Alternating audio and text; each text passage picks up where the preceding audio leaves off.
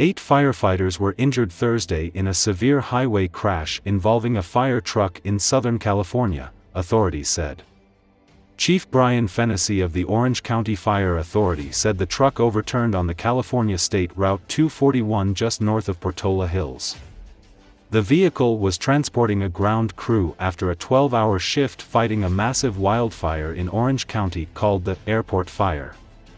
A ladder in the road caused the truck to swerve, strike a guardrail and overturn, Fennessy said. At least one firefighter was flown by helicopter with others transported by ambulance to hospitals. All of our crews that were involved are going through a formal critical incident stress debriefing at our headquarters right now, Fennessy said. You can only imagine how traumatic it is for their brother and sister firefighter to see them injured like that on the freeway. We've suffered a major accident that has injured many of our firefighters. We experienced a rollover accident at 6:50 p.m. this evening on northbound 241 just north of Portola. One of our hand crews, Crew 1, the Santiago crew, was finishing up their 12-hour shift on the airport fire. They were involved in a solo vehicle rollover accident. We had 8 OCFA hand crew members injured, 8 patients in total. 7 were transported by ground ambulance, 1 transported by OCFA Copter 3.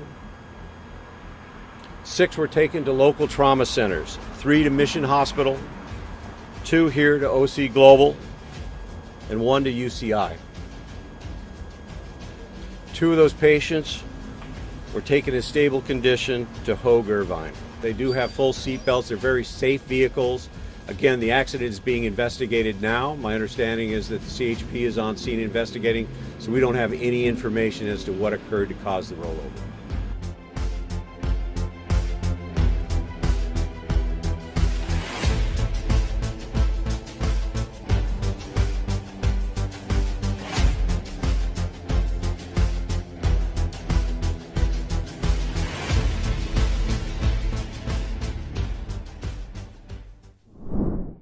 European Commission President Ursula von der Leyen announced Thursday an energy fund of €160 million to help Ukraine through the winter, funded mostly by frozen Russian assets held in the bloc.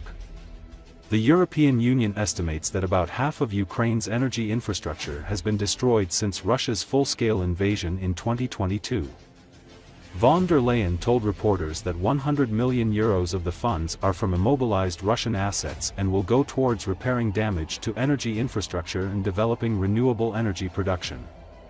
The EU aims to decentralize Ukraine's energy production, through the use of solar panels and other new technologies, to reduce the impact of Russian attacks on its energy grid, she said. It is only right that Russia pays for the destruction it caused, von der Leyen said. At the same news conference, Fatih Birol, head of the International Energy Agency, warned of the domestic challenges ahead as Ukraine prepares to face its third winter at war. We may see huge implications, and this may lead to some consequences beyond the energy sector, because people will look to move around, to go to the places where they could have shelter and heating. And this will also go beyond the social and the energy issues to some political consequences, he said. Overall, the EU estimates that it has provided Ukraine with at least €2 billion in energy support since the February 2022 invasion. Von der Leyen said she will meet with President Volodymyr Zelenski in Kiev to discuss energy issues on Friday. Thank you very much. We will now move to a few questions. Before we do so, 2 points we are taking questions on. As Ukraine's friends and partners, we must do all we can to keep the lights on. And as winter is approaching, we must keep the brave people of Ukraine warm, while we also are keeping the economy running. The objective is to address the immediate needs of the population while we make Ukraine's energy system more resilient in the long term.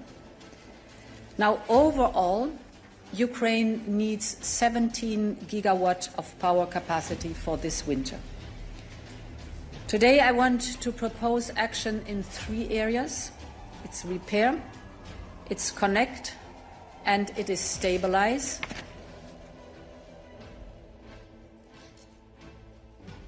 Thanks for the floor, 80% of Ukraine's thermal plants have been destroyed, and a third of the hydropower capacity.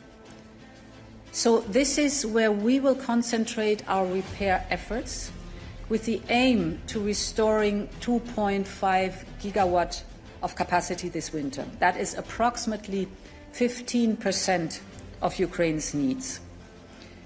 And we will continue coordinating all possible support from our member states through the civil protection mechanism. So far, we have managed to send more than 10,000 power generators and transformers, and more help is coming. Thank you very much, David. And today I can announce that we will make an additional amount of close to 160 million euros available for this winter.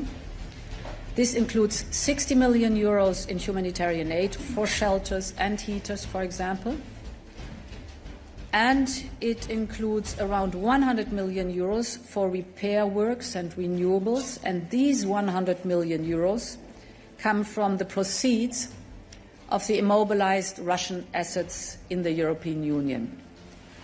Because it is only right that Russia pays for the destruction it caused.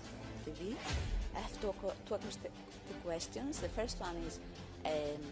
Because of the previous attacks on the Ukrainian energy infrastructure, two-thirds of the power generation capacity of Ukraine was lost. And we are coming to winter. As you know, when the temperatures drop, energy demand increases, and this could be a major issue for electricity and for heating in Ukraine.